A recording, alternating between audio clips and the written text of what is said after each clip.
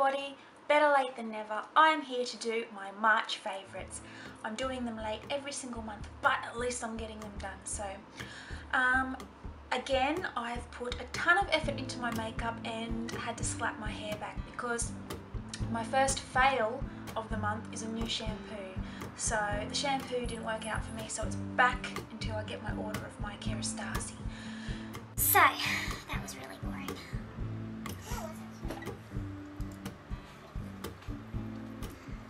Wasn't? Okay, I'll keep it in. First things first, I'm going to talk about my favourite perfumes of last month. Now, I don't have an actual bottle to show you or even a sample, but more of a general new lust of mine. So we often every weekend go to the mall and I go and just smell a bunch of perfumes, and really lately the weather doesn't seem to be getting much cooler at all. We still need to use the aircon sometimes, but I don't know, I think I'm just getting so excited for autumn that I'm really gravitating towards the warmer scents, and really not that into spring and summer scents, but I'm going to try a bit harder next year to get stuck into them. So what I've been enjoying is discovering that there is a world of beauty in fragrances that I previously wasn't into, and I'm talking about things like with stronger aldehydes like Chanel No. 5,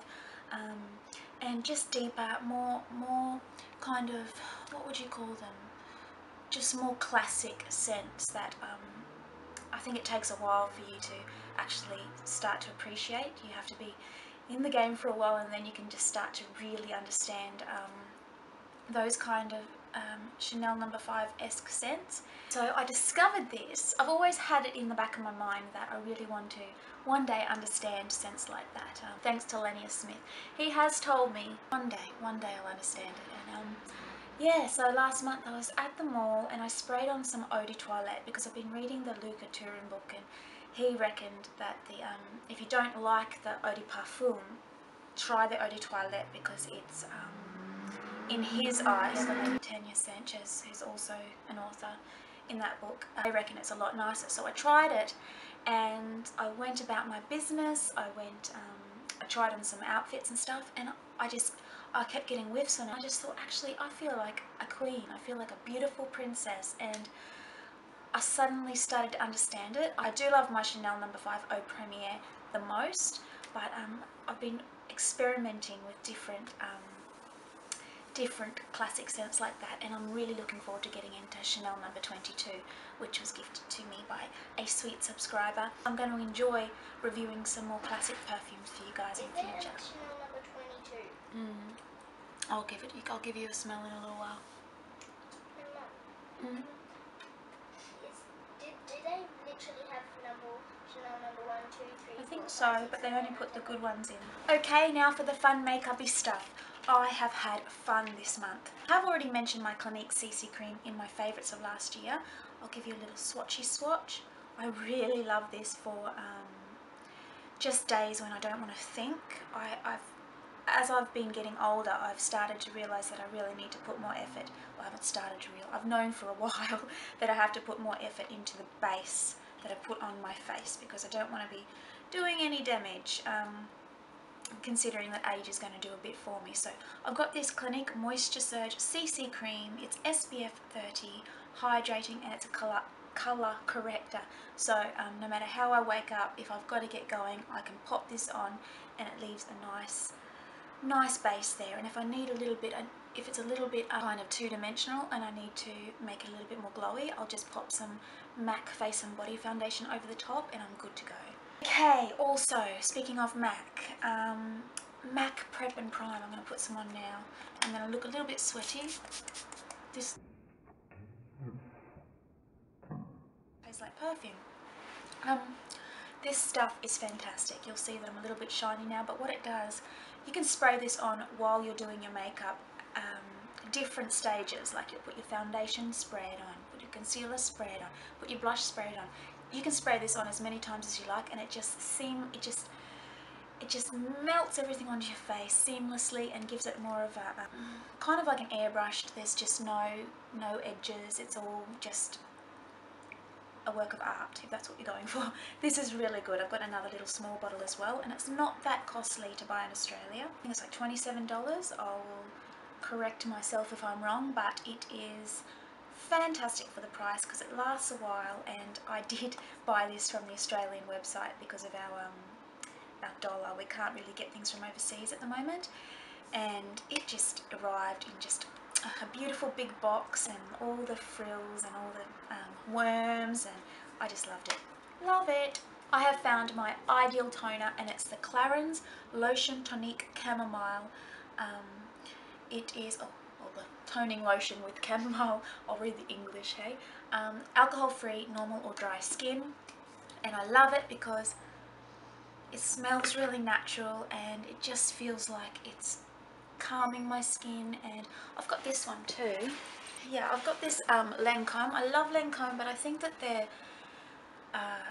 skincare stuff is just so highly fragranced that I get worried every time I put it on my skin, because it doesn't, like this is fragrance but it smells natural, whereas this one smells like highly perfumed with unnecessary perfume. So, and it feels nice going on, but it doesn't feel like it's doing the job. Maybe it's because this is for dry skin, which I have, but I don't know, it's not working. So when I find a product that isn't 100%, I don't use it on my face. I'll use it all down here. So even if I've got a serum that even if it's a pretty good serum, but then I've got a better serum, what I do is I use the best stuff on my face and the rest all down here. So that works for me. Anyway, I'm off subject. Clarins toning lotion, love it. Love it, love it, love it. You know, I'm wearing red lips all of April to support Sexual Violence Awareness Month. So that's why I'm wearing red lips. More details down below. So I'm not able to wear my favourite lipstick for you guys today, and I've even kept the box so I can show you. It is a lovely lipstick. Okay, Estee Lauder. I bought their Colour Envy in Potent because I was going through a long stage of thinking that kind of apricot-y pink colour was the only thing that worked on me, and it just, I don't know, it kind of was drying on my lips, and I didn't really, even though it looked beautiful and it felt beautiful, just something wasn't right, and I had to give it away because I just can't keep anything that I don't love. So anyway, I discovered that they came out with the Pure Colour Envy Shine Sculpting Shine Lipstick. So this is the Shine version, and it's in a thinner tube. It comes like this, and I haven't cleaned it. Oh, expensive.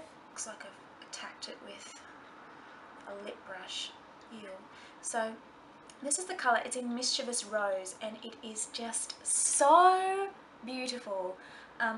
It really depends on what foundation I'm wearing, because sometimes you have like a foundation that's slightly a different tone, like if I've got more of a yellow tone or a pink tone, it changes, but it is just so beautiful. It's like a dark nude on me, but anybody with darker skin tone than mine, this would be just such a magnificent nude colour. I absolutely love it. It's just, you know how I've been looking for this Rouge Coco Shine in Evasion, which they don't make anymore, and that colour looks like this, and it's kind of like a darker version, so I think I found it. I'm so happy. And because this is a proper lipstick, more so than the shines, it's going to last me longer, and I've just found my two favourite lipsticks in the world, so I'm so happy. I'd like to try more of these, but I don't know if I'll find a colour as good as this, but this formula is so much better than the actual lipsticks, I think, and it's so much easier to apply, feels nicer, looks really nice and shiny. It's called 410 Mischievous Rose, and it makes me so happy. Throw this away now. Lips, there's something else for lips. Okay, somebody has requested that I do a lip treatment video for us going into autumn and winter, and I will do that. It might take a little while. There's cars and trucks and stuff going crazy. It might take a little while, but I will do it. And this is going to be in that video, because this is the second tub I've bought of this stuff, and it is worth it, guys. It costs about $26 full price here in Australia. You get 15 grams, which is a huge amount compared to the higher end stuff. I've bought the Christian Dior one, and it just felt like it was beautiful and luxurious and it smelled lovely, but it just kind of didn't do its job. And this stuff is so good. It's got a honey apricot-y smell, and I really, the texture, I'm going to show you. I've got lipstick everywhere. I don't know if you'll see it, but it just looks like that. So it's not something like you'd wear out, but you can, and it just mattifies your lips. It's just, it's what I put on every night, and it has saved my lips. But I'll talk about it in another video, won't I? I can throw this away now.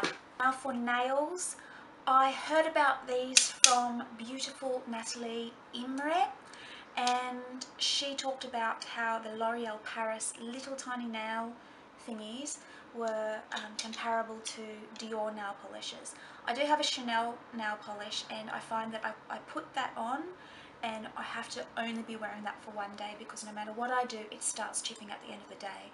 And basically its packaging is luxurious and not much else. That's where our toilet is. I tried to wait until you were... No. This colour I'm in love with. I couldn't find it anywhere else. It's number 622. So if you find this colour, snap it up, because it's a beautiful taupey greyish, and I just adore this colour. And I'm glad that they're in small bottles, because you know they won't go gluggy in time for you to finish them. But I'm going to have to go onto eBay and stock up on this colour. I love it. Just go into L'Oreal and you'll see all the little bottles, and they are better than any nail polish. I mean, they go on beautiful, and I'll show you the brush. It's a nice size brush, not too big, not too small, and it just goes on so smoothly and dries beautifully, and I love this formula. Okay, usually I throw in a favourite that's got something to do with household cleaning, or something domestic, and this is, I have to put this in because it's made me so happy. I was at my sister-in-law's, and she had these little peggy things to put on her food, whereas I thought, I'm not wasting money on a couple of little clips, I'll just use clothes pegs if I couldn't be bothered to decant it into a container.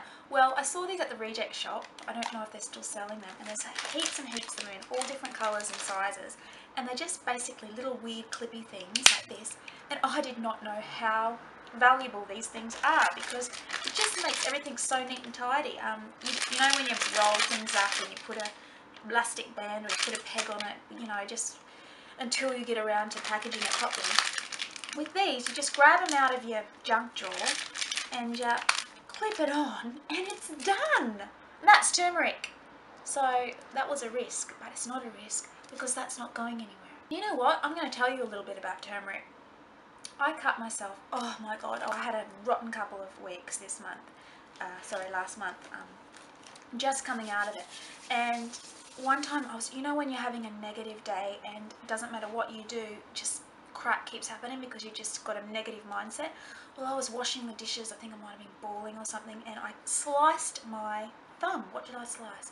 No, I sliced my thumb, this one, but you can't even see it anymore, because it kind of took a chunk out, and it just would not stop bleeding.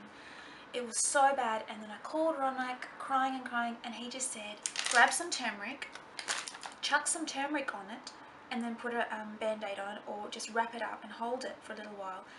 And I did it because I saw his sister did that when she cut herself and she was living with us, so I thought, oh, here we go.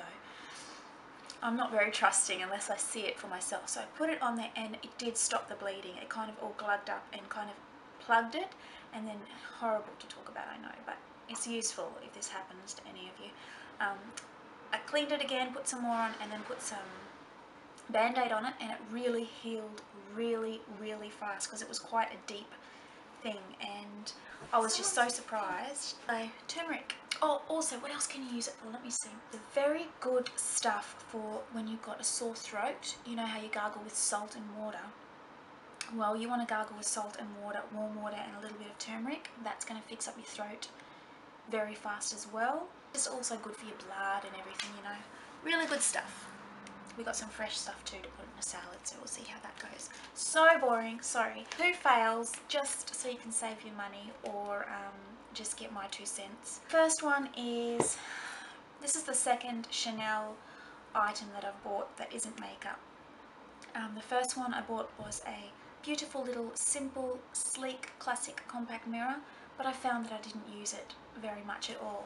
This is another thing that I thought that I wanted to get something that was Chanel that I could keep forever and not throw away once the makeup had finished. And so I got this beautiful Kabuki brush, which has got a little bit of sand in it because it was at the beach in my handbag. And it is the softest brush you'll ever feel in your life. It is beautiful and I love that about it. But you can't wash it. When it gets dirty, I like to wash my brushes at least once a week, and I was having this in my handbag so I could just use it as a powder throughout the day, and so I was using it very often and I really wanted to wash it. And after having this for like 6 months, I probably only washed it 3 times, because whenever I do try to wash it, the drying time takes days and days and days. If it's a hot day, it will take maybe a day and a half, but even when you think it's dry, for some reason it feels dry, and then you put it down and you leave it with its lid on. Well, I find each and every time it ends up getting like this green mark on the side.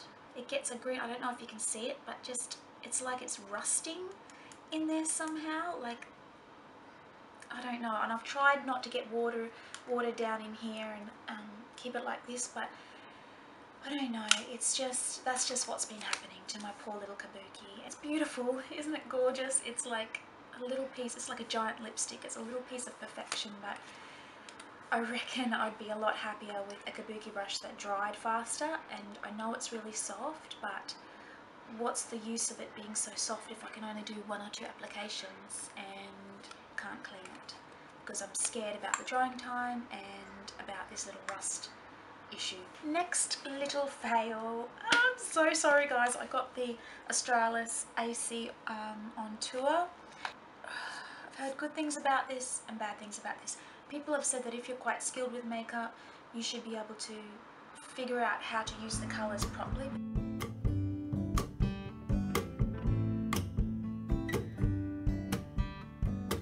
You're supposed to use a grey shadow, a greyish tone shadow to do contouring, but that is just, it's just wrong. There's something wrong about it. It's not beigey enough. It's not beige enough. It's too grey kind of thing. So that's my 2 cents about that. They work great as eyeshadows, filling in eyebrows. This highlighter's good, this is good, and it's cheap as chips, less than $3 per thing, and these are huge. These are bigger than a 50-cent piece each. So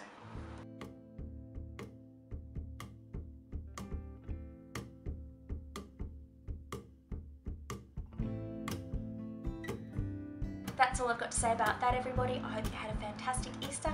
I will see you again on Friday for Fragrance Friday. Bye!